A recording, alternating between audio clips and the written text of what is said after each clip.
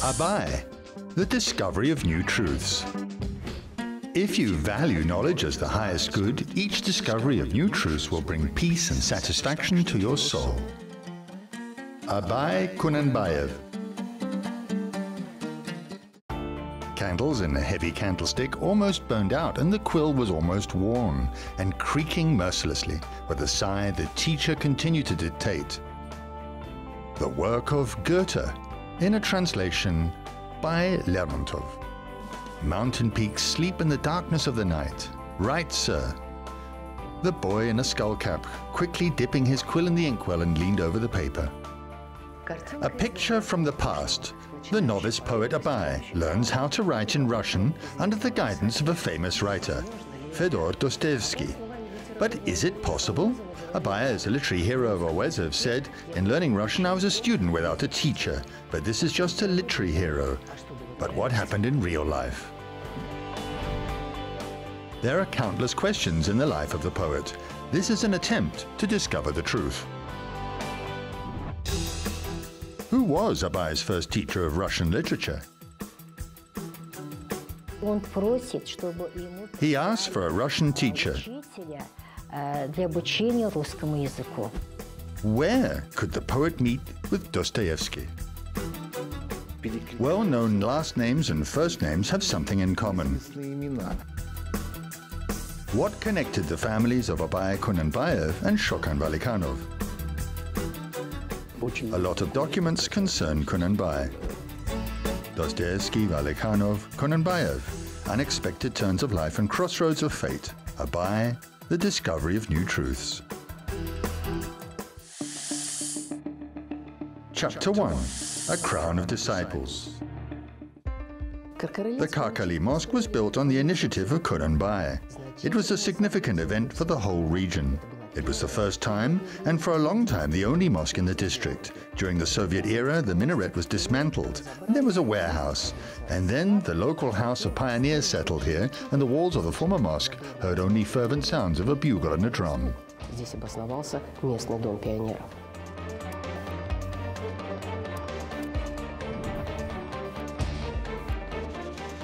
Karkarali, the main attraction. In 1849, Kunanbay was appointed senior sultan.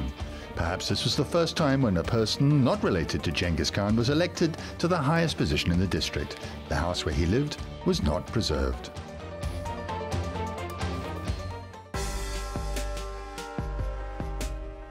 Kunanbay settled in a spacious wooden house with a green iron roof. The Sultan arrived in the city accompanied by numerous relatives and associates. Day and night, the houses of Kunanbay and his brother were full of interpreters and guards. Mukhtar Oezov, the path of Abay. It's possible that Abay learned how to write the first word on paper somewhere in these places. At first he studied at the local school, which as a rule usually was opened under mosques. Kunanbay had a mullah in his village, especially for the children, but along with the children, other children of the village also studied with the mullah. A winter school for wintering, summer schools for the jailao. Schools were nomadic, duration of study from 2 to 5 years. Children sat in a semicircle around the teacher, and there even such an expression, a crown of students. Abay received his first knowledge from Mullah Gabid Khan. The young Mullah Gabid Khan was a bookworm. Among his books, Abay found many interesting and useful books for himself. First of all, samples of high poetic art, Nizami, Firdousi, Navai, Fizuli, Babura. Mukhtar Oezov, the path of Abay.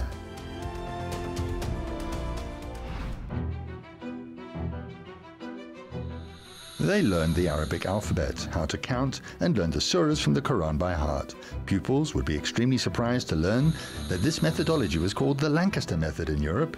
First, a teacher taught the older children, and then the older children taught the younger children. It seems that Abay studied according to this kind of system.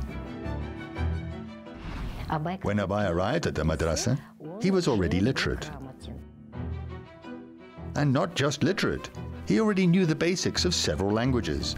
According to a well-known biography, while in Semipalatinsk, now Semey, Abai secretly attended a parish school. So, by that time, could he already speak Russian? But who taught the poet the Russian language? Is it known that his father paid special attention to the establishment of a school in Karkareli?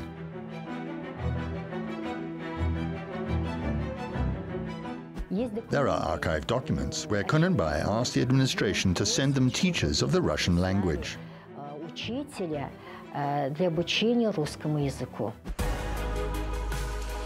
Kazakh boys who wish to learn Russian can also educate themselves on Russian laws and customs.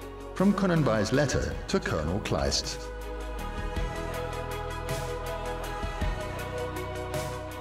The teacher was sent, however, his name is now lost. Destinies intertwine in such a strange way. The grandfather of the famous General Kornilov served as an interpreter under the senior Sultan. Maybe Nikolai Kornilov was Abay's first teacher of the Russian language.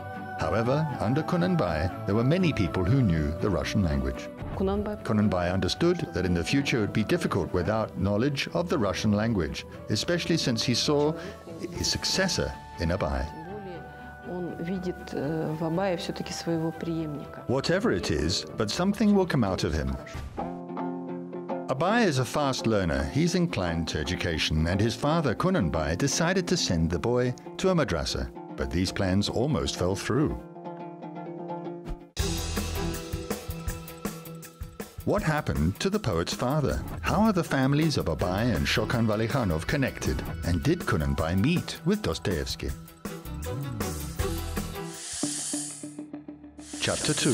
Tynybay's Case. The Omsk archives in the present day. Maybe this is where the answer to one of the questions lies. Sometimes it happens that one phrase in one case can initiate a large-scale study. Of course, but in general, in any document, you can find interesting stories and events when it's impossible to take your eyes off it. It's impossible to take your eyes away from these folders either. These pages belong to a very thick case of Tynybay Uskenbaev. Mukhtar Oezov's daughter, Leila, worked with this document when she was writing a dissertation. My mother, indeed, found a lot of documents in the Omsk archive. There were a lot of documents concerning the identity of Tynybay, and there were a lot of complaints regarding him too. The main topic of complaints and denunciations were abuse of power. Everything is almost like in Oezov's novel. Intergeneric feuds and power struggles leading to bloody skirmishes. The senior sultan was detained, placed under arrest, and sent to Omsk.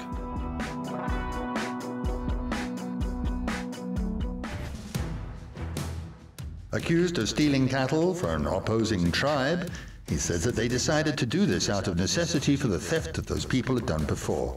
From the Tynybay Uskenbaev's case. Some of the reports addressed to Governor-General Gusfort date back to 1854. At that time, it's already been a year since Shokan Valikhanov graduated from the Omsk Cadet Corps. He was bright and talented. After graduation, he became the adjutant to the Governor-General. Shokan probably read those reports. Most likely, Gusfort asked the adjutant about Tynybay. The results of the Governor-General in this case were rather mild. Maybe this is the merit of Valikhanov.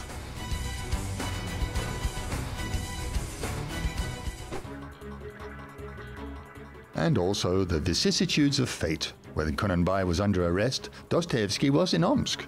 He was sent from prison to exile in Semey in 1854.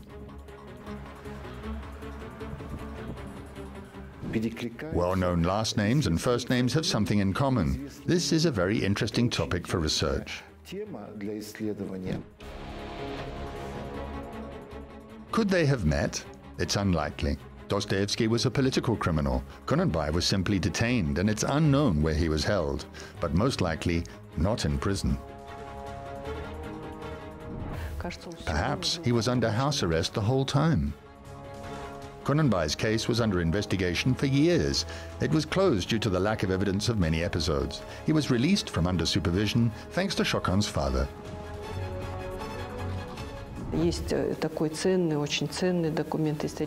There's such a valuable historical document that Chingiz Valikhanov bailed Tynybay Uzkenbayev out.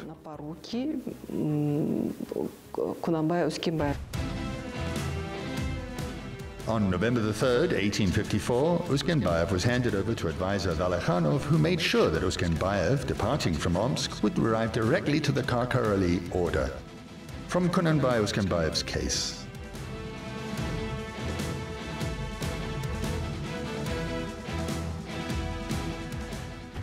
This suggests that both Tynybay and Chingiz Valikhanov probably knew each other. But it seems that they not only knew each other, no one will vouch in such a difficult matter for just an acquaintance, and that means that their sons could have met too. Although they had little in common, Shokan was 10, older than Abai, Tynybay sent one of his sons to study in Omsk.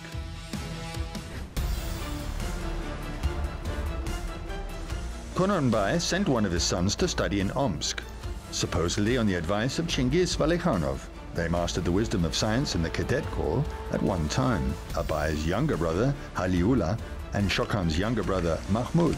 It is strange that with such close ties between the two families, no evidence was preserved about it, neither written nor oral. In the meantime, Tynybay left for Semey to take Abai to study. What kind of sciences did Abai learn in the madrasa? Where did he live and with whom did he communicate? And could Dostoevsky have been the poet's teacher? Chapter 3. Desire for a Search. Semey, the middle of the 19th century. There is only one piano in the city. Everyone knows each other, and any visitor to the city is an event. The madrasa of Ahmed Riza just recently opened its doors to students. The building was preserved, however, during Abai's life. It was in a different place, in the Tatar settlement. They say that Imam Ahmed Riza was a noble person. He was wealthy and well educated. He wrote 3 philosophical treatises.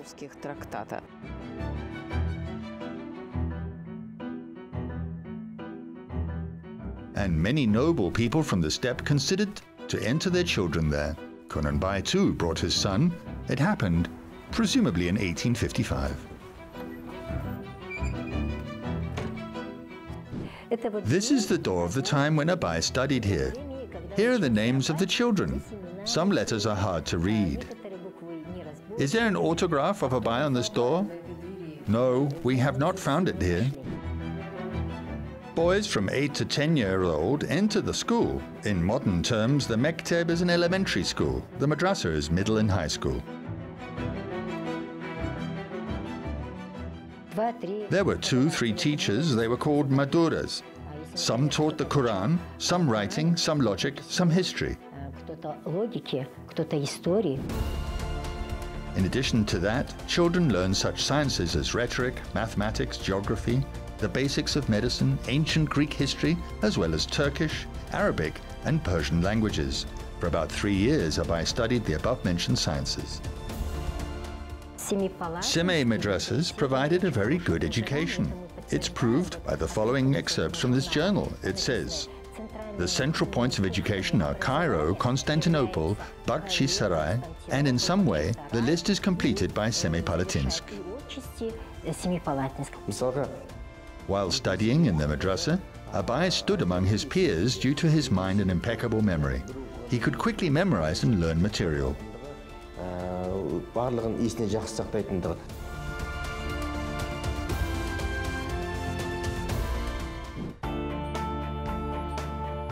It's more or less clear where and what Abai studied, where he lived, with whom he talked. Names and addresses, unfortunately, were not preserved. The madrasa was not far from the student's place of residence. It was located in the same place, in the Tatar settlement. This is a Tatar settlement. The mosques have been preserved here and of course were rebuilt, but nevertheless both 1 minaret and 2 minaret mosques survived in the Tatar settlement.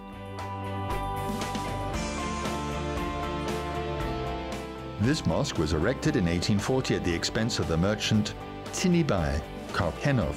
He lived not far from it.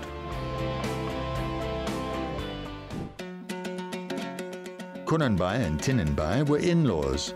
He married his daughter to Tynybay's son. So the noble bey more than once sat in the dastakhan of the Semey's merchant. Most likely, Abay lived with someone from his relatives or acquaintances, and from there he went to madrasas. But who was it? There's no reliable information either. Usually, the sons of Kunanbay lived at Tynybay's house. Others writes that the main character of this novel stayed in the house more than once. It's logical to assume that the real Abay lived here, well, or at least visited this place more than once. The house of postman Lipuhin. Here Dostoevsky settled after his marriage. So we went through a small dining room, and from the dining room there's a door to the bedroom, then from there to the living room. From the living room there's a door to the study. But first the writer rented rooms in another house which allegedly was not far from the madrasa. It's known that Fedor Dostoevsky visited the Tatar settlement more than once with his friend Alexander Wrangel. Wrangel, holding the post of district attorney, went to visit someone, a prosperous Tatar merchant, and often invited them to his home. They were happy if he visited them. Well, on few occasions he took Dostoevsky with him. He also visited Tynybay, a relative of Kunanbay. Our friends, rich people, Mendibay and Tynybay, were glad to welcome us. We drank fresh kumas, ate fresh mutton, rock-hard cheese, pilaf with lamb, and smoked meat of a young foal. Alexander Wrangel.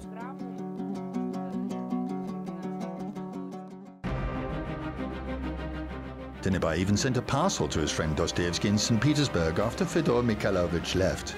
Did they meet at this house, Abay and Dostoevsky? In addition, Shokan often visited Tynybay more than once when he was in Semey. And another thing.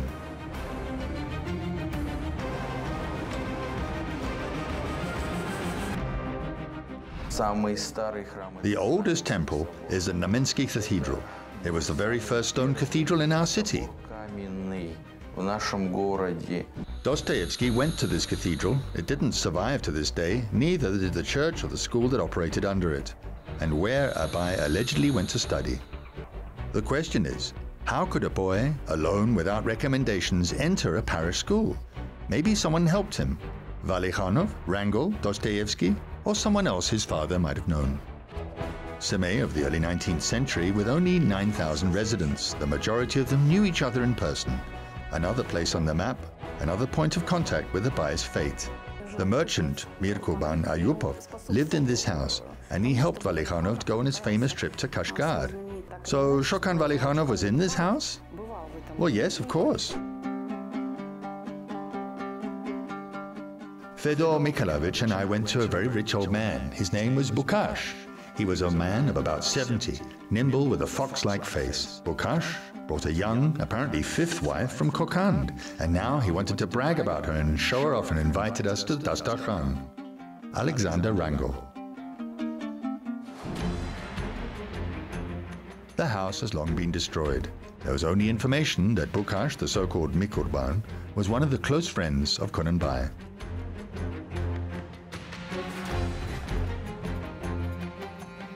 Prosecutor Wrangel could meet with the most volost ruler, Kunanbay, on business affairs. Maybe Abay was visiting with his father. Wrangel then lived in the house of the merchant Stepanov.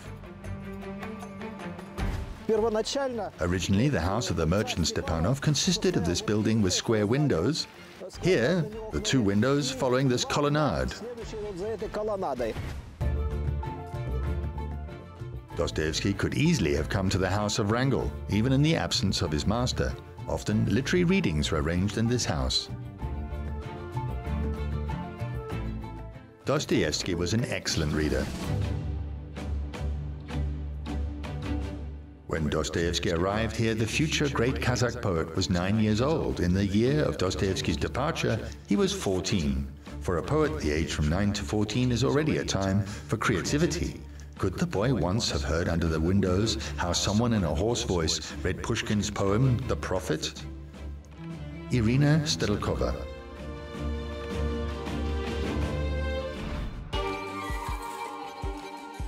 The fact that they could have met at least by chance is very high, but could Dostoevsky have been Abay's teacher?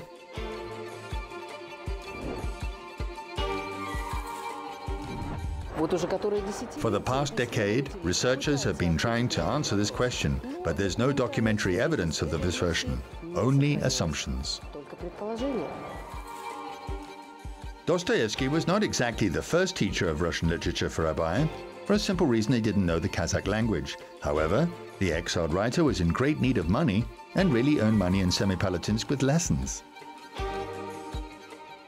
And this lack of money haunted him constantly. Tynybay could well advise his relative to allow Dostoevsky to teach Abay. A friend of the district attorney as a suitable teacher for the son of an influential Kumsagat. But unfortunately, there's no source material or documents that can prove it.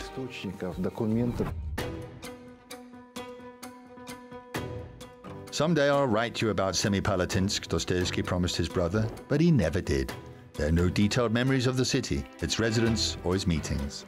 And apparently a picture from the past where the writer dictates words in a hoarse voice to a boy in a skull cap will remain an unconfirmed fantasy.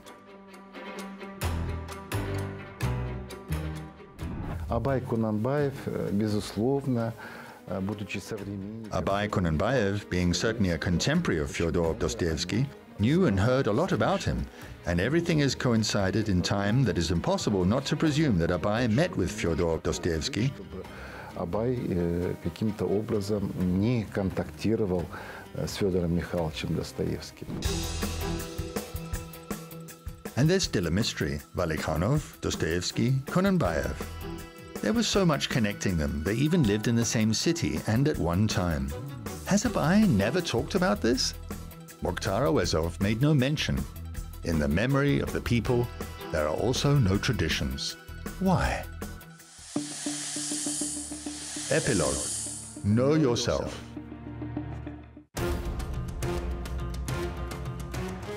Man is the whole world, and if you want to comprehend the universe, first, you need to know yourself. Abay Kunanbayev. Major novels of the writer were published in the Russian Bulletin, the magazine which Kunanbayev regularly took in the library, and in the memoirs of the poet, Dostoevsky is mentioned only in the list of the authors that Abay read, and no other comments. The reason may be that Dostoevsky was forbidden at the time. Perhaps the answer is that most of the memoirs of Abay were published in Soviet times. My mother once told me, "You are the great-grandson of Fyodor Dostoevsky, a Russian writer, when I was little. But don't talk too much about it, because it was difficult times, because he was a reactionary writer. Lenin called him a super malicious writer." And Abay obviously knew about Shokan Valikhanov. Only the memories of him, an officer and an aristocrat, were also not encouraged for some time.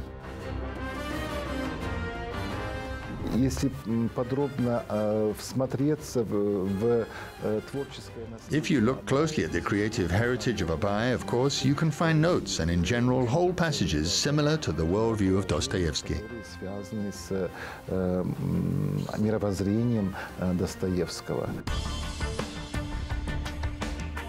Man is a secret. It must be solved. I study the secret because I want to be a human being, wrote Dostoevsky. This is so in tune with the words of Abay. Look into the soul deeper. Stay alone with yourself. I am a mystery to you.